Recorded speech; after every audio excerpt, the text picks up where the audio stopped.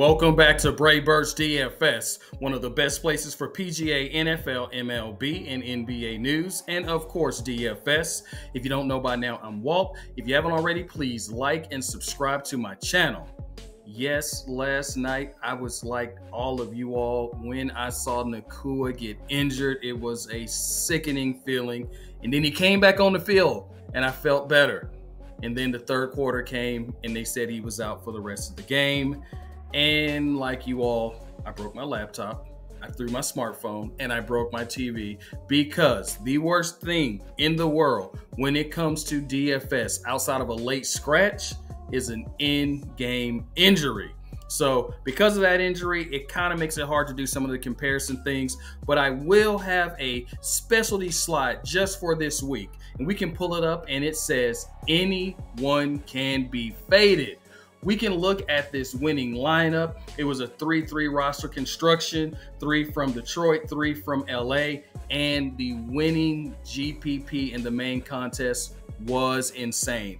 Now, part of that was because of Nakua, but even with that, it took some stones for the people that submitted this lineup because they faded Amon-Ra St. Brown, and they faded Laporta, and they faded Golf. So they faded 3 out of the top 5 players. Definitely the number 1 player from the Lions.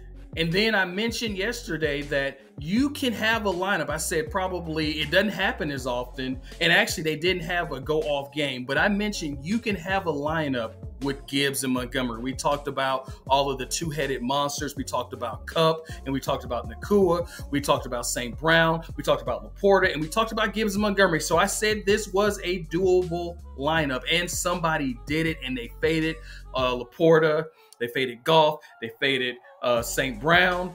And then on the Rams side, they faded Nakua, which is obviously if you were going to get the big money, you would have had to be one of the 40 to 45% of people, depending on your contest, that faded Nakua. So yeah, very, very interesting. Oh yeah, they faded, Williams as well. So, I mean, very, very interesting. I mean, Kyron Williams on the Rams side. And then obviously they put, Williams from the Lions. And I mentioned him. I said, man, this guy is fast. He's sneaky. I said the problem that he has is kind of problem we have with a lot of these talented teams is there's only one ball and so many playmakers. But very, very interesting winning lineup. I just think the big thing to get from this is anyone can be faded. It makes you feel kind of weird, kind of icky, kind of terrible when you fade too many great players. And I mean, then you can say, well, Walter, that is a vote for a lot of times having, lineup makers. And yes, I mean, you can, pay services. There's a lot of technology out there. So yeah, because when you take the human element out of it, lineup generator, boom, creates this lineup. You don't even think about it. But I still think, spending your hard-earned money, I still think you should review a lineup before you just, hit, just accept it.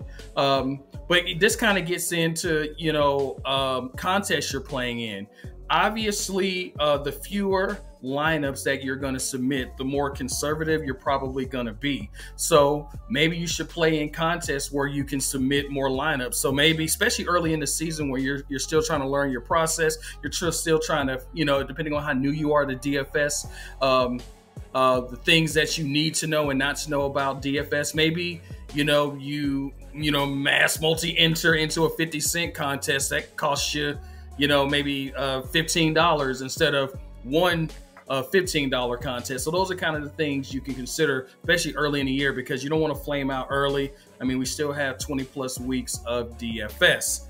All right, so let's get into this contest. So Monday Night Football, our first version of it, we have Aaron Rodgers. I guess it's part 3 because part 1 would be with Green Bay. Part 2 would be the sad first game last year. So this is Aaron Rodgers part 3. We are all hoping that it doesn't end like part 2 ended, especially from a DFS perspective, because I'm assuming If you're watching this video, there's a pretty good chance that in at least one of your lineups, you're going to have Aaron Rodgers. So they're going to be out in Santa Clara, suburb of, I guess it's a suburb, exurb of San Francisco. The over-under is 43.5. So basically that rounds out to the Giants being favored to win roughly 23-20. So a little lower scoring than our Sunday night football game. So, I mean, these two teams, we can start with the 49ers.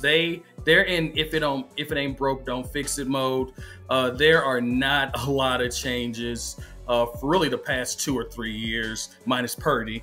And that was 2-3 years ago. So, I mean, I guess we replaced Garoppolo with Purdy. So not a lot of changes. So a lot of your thought process from previous years still applies. I know it says McCaffrey questionable, but you've seen this guy. You got to pull him off the field. So, I mean, I'm not concerned about that questionable tag. Samuel, we know Debo. I mean, we saw what, Jalen Reed did for the Packers. Samuel's been doing that for years. So he's that hybrid, wide receiver running back. Ayuk, we know he's their most traditional wide receiver that we have. Then you have Kittle, who at times over the past 5+ years has been one of the best tight ends in football. And then you have Mr. Third Down wide receiver Jennings. Anytime there's a third down and they actually need, a play, they are going to go to Jennings. And then you have Mr. Trick Play, use check. And then we'll see if Mason gets on the field more because of them trying to preserve McCaffrey. And those are the main players. I mean, you have Moody, good kicker, and then obviously the 49ers defense is always in play. For the Jets, you have Breece Hall. We know, I mean, this guy, when he's not injured and gets the opportunity, he's been amazing. We've obviously never, I mean, look at these last 4 out of the last 5 games. They were just ridiculous. We're going to find out how he gels and how things change with Rodgers. We have the stud who's been stuck with the worst quarterbacks possible the past few years in Garrett Wilson. Once again, we'll see how that relationship goes with Aaron Rodgers. And then we can go below that and we can see that we have Williams, so formerly of the Chargers. So he's always had a good quarterback. We'll see, he's coming back from injury, so we'll see what role that he is going to play with the team. You have Zerline, very good kicker with the Rams, still a good kicker with the Jets. You have Conklin, who is probably very happy to have Rodgers. A lot of people are high on Conklin this year. Jets defense, never a bad defense to play. Who else? You have Gibson, super talented, but I mean, just a really deep wide receiver core. Everybody's, I think Lazard, understandably, is going to be over-owned because of his connection, with Rodgers. You have Allen. Once again, I'm a little nervous about starting him with, depending on how Breece Hall's role is. Who else do we have here? I mean, once you get kind of below here, you're getting into some dangerous territory. So let's look at my 2 lineups. So my first lineup is a 3-3 construction. This is I think just things are going to go how they go in the past few years. I mean, it's usually not a bad idea to put McCaffrey in the captain spot. And then I'm actually putting him with Kittle and then use check. So obviously in this construction, I'm assuming that there's going to be some kind of trick play to use check, which happens. How much did it happen last year? Happened twice last year. So I'm saying this is going to be one of those games where you have a use check trick play. I'm saying McCaffrey is going to be a beast. And I'm actually in this construction saying McCaffrey gets rushing touchdowns. And then I'm going to be able to fade Purdy by having Kittle maybe get 1 touchdown. So this is kind of this construction is kind of like a 28-21, or I guess maybe 28-17 or 28-20 kind of lineup construction, because I have Zerline, have him getting a couple of those 50-yard kicks. I mean, did you see what Boswell did for the Steelers? If that were Sunday or Monday Night Football, that would have been a difference maker. And then I have the 2 studs, Hall and Wilson. So yeah, in this lineup, kind of sticking with what I had earlier today, you can fade anybody. I'm fading both of the quarterbacks and going with the playmakers. And then in my second lineup, it's a more traditional lineup. It is a Garrett Wilson game, a couple of touchdowns, great connection with Aaron Rodgers. Purdy does his thing. Aaron Rodgers also gets a touchdown to Conklin. Moody gets one of those 3 or 4 field goal games, and then Ayuk has a touchdown or 2. So Let me know your thoughts. Feel free to leave any comments, but otherwise, go out there and win that guap.